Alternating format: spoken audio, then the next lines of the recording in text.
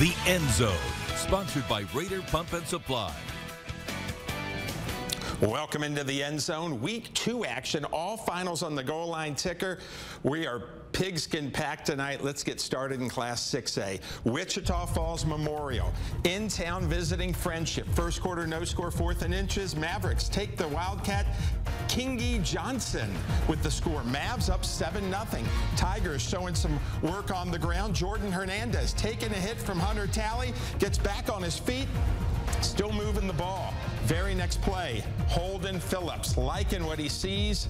So does Leighton Stone. Check it out in the sky, bringing it down. Right now, Friendship on top by 14, 49-35 in the third. They had a weather delay. Coronado taking on number 9, Lubbock Cooper. Mustangs looking to put some moves together. Sion Vahia goes by and gets the senior, gets the sack. And then the ensuing Pirate possession, Ryan Rodriguez Jr. going up top to the Texas Tech football commit, Michael Deaver. It's 14-0 LCP. Mustangs ensuing possession, Isaiah Vasquez, the reverse to Alan Gant, the senior breaking tackles. He's going to fly. The Arizona State commit going 75 yards. But it's Lubbock Cooper getting the win tonight, 45-17.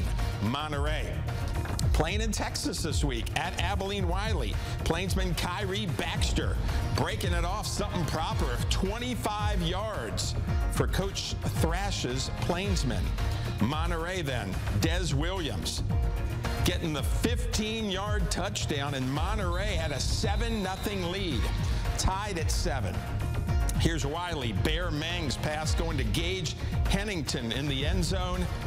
And the Bulldogs led 14-7. No updated score on this one. We'll get it to you. We got Plainview at Pampa. Zach Thomas, the Red Raider in the Pro Football Hall of Fame, returning to where he played at Pampa. They dedicated the stadium in his name, Zach Thomas Stadium. Bulldogs trying to spoil the fun. Seth Mayberry to Maddox Ellis. The deep ball. That sets up Blaze Chambers for the run. Simply refusing to go down, blazing through the Harvester defense, gets down to the 1. Thomas then signing some autographs out there, and then Chambers, he'd get the rock and find pay dirt. Plainview gets a big win tonight at Pampa, 51-18. Congrats to Wyatt Martinez, interim head coach. Seminole at number 8, Shallowater. Indians on the attack. Wyatt Holmstrom underneath to Stephen Davis, shedding off a would-be tackler. He'll go all the way down the sidelines, called out at the 1. Seminole would score right after that with a rushing TD. Still in the first, Holmstrom lofting it up to the big man, Calvin Petty, coming down with it.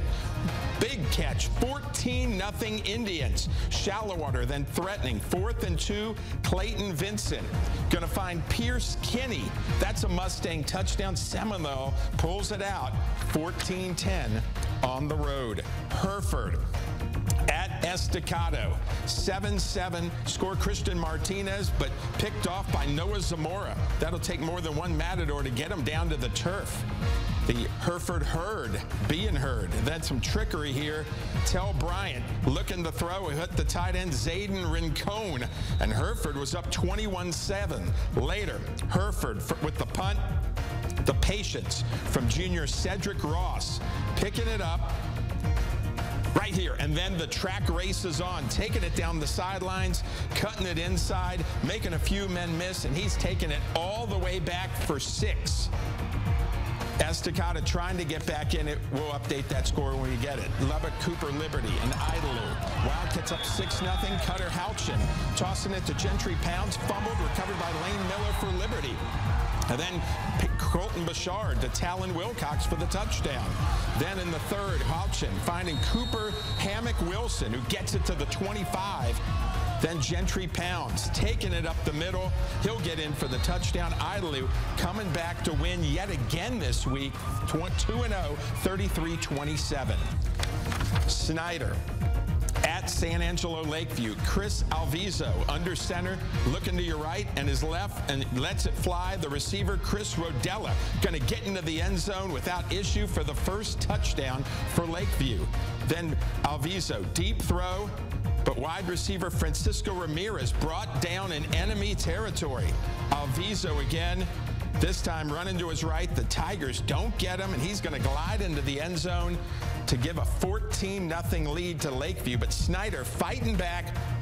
They win it 40-34. Anthony Gonzalez, first win as the Tigers head coach. Littlefield at Denver City. Mustangs down 7-0. Abe Velasco going to come right into your living room, knocking on the door. Let him in for some pizza. It's 7-7. In the third, Chip Green, a sight to be seen. The QB keeper, and look at him, a little sweeper going through the Denver City defense.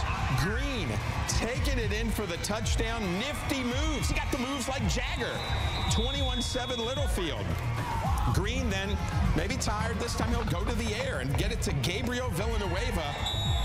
Littlefield, big win. They're 2-0. They win it 35-14. Slayton at Brownfield. Homecoming night for Brownfield. The game started late due to lightning, but they didn't let that rain on their parade. Benjamin Estrada, the handoff. Trey Timmons bringing in the first touchdown of the night, and it is for the Brownfield Cubs as he gets into the end zone, name of the show. And then the pass here, Slayton's Zamian Davila. The Tigers making progress down the field, 20 yards, a big fight against Brownfield. We'll have to update this score when we get it. We've got Lamesa at Muleshoe. Mules striking first. The give to Josue Segala. He'll spin his way in for the score. 6-0 Mules. Muleshoe then says, hey, let's go for two. Jason Richards likes rolling the dice. Direct snap to Segala. He'll roll out and find Ryan Dominguez for two. It's 8-0 Mules. Lamesa trying to answer. Daniel Ramos. The pass tipped, picked off by Mauricio Herrera. The Mules back in business. And from there, it's Josue Segala, again, a nifty-looking touchdown, 18 yards out. Muleshoe all over Lamesa tonight, 60-35. They're in the third quarter. When we come back, more scores and highlights. Stay with us.